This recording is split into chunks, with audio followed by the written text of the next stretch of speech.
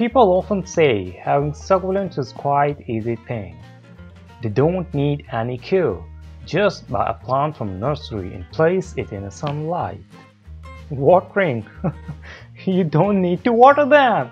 You can water them whenever you have time, otherwise they don't need water. Like seriously?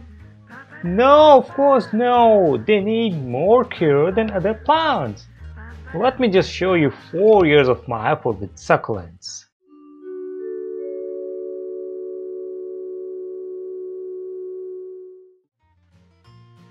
This is the succulent section in my lawn. I started with only 4 species: Graptopetalum,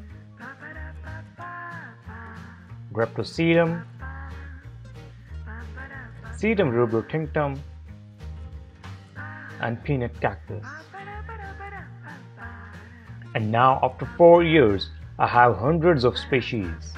I spend lots of time with them. Hundreds of my succulents die each year due to change in weather. Some die because of overwatering, others dies because of lack of water. I have to water them on time. Baby sunrose start dying if they don't get water on time. But Sedum rubrotinctum get rotten if you water them too much. I have to change the potting mix if they get too much water due to rain. I have to change plant's position too. Some succulents get sunburned due to heat, others enjoy the sunlight. In summer season, you have to place them under shade, but in winter, you have to give them direct sunlight. You have to deal with insects and pests too. Snails love to eat fleshy leaves of succulents. Every year, snails also attack on my plants.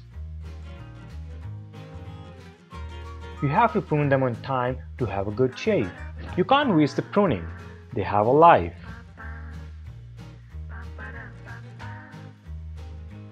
You can even grow succulent from their leaves. I remember the first time when I grew first plant. It was of Graptopetalum. I got so excited. I was telling everyone that, hey, look at this, a new plant is coming out of a leaf. But now it's not an exciting thing for me because it's routine. Now I'm thinking to try succulent grafting.